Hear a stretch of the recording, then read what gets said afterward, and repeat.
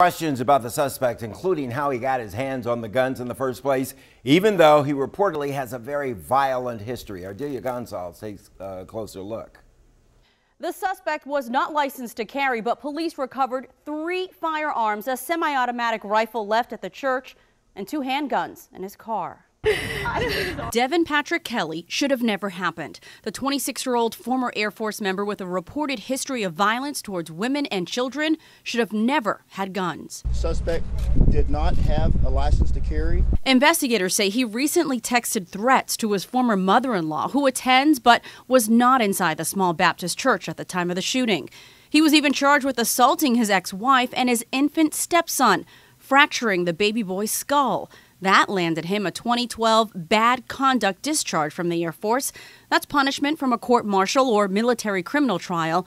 That means he was not eligible for any military benefits.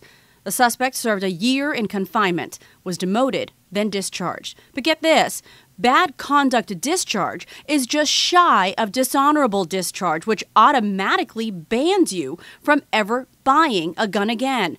Still, experts suggest his assault charge should have been enough. He bought 4 weapons in total. 2 of them were bought in Colorado, 2 of them were bought here in Texas. 1 purchase per year in 2014, 2015, 2016, 2017. Texas Governor Greg Abbott says the suspect was denied a license to carry a gun, but it never stopped him from buying a gun. The governor says, quote, "How that got through the cracks, I don't have that information."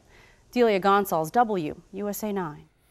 Suspect bought that semi-automatic rifle used in the mass shooting last April. The gun dealer says the suspect passed the criminal background check. And we've just learned the Air Force did not submit Texas church shooter's criminal history to the FBI as required by Pentagon rules.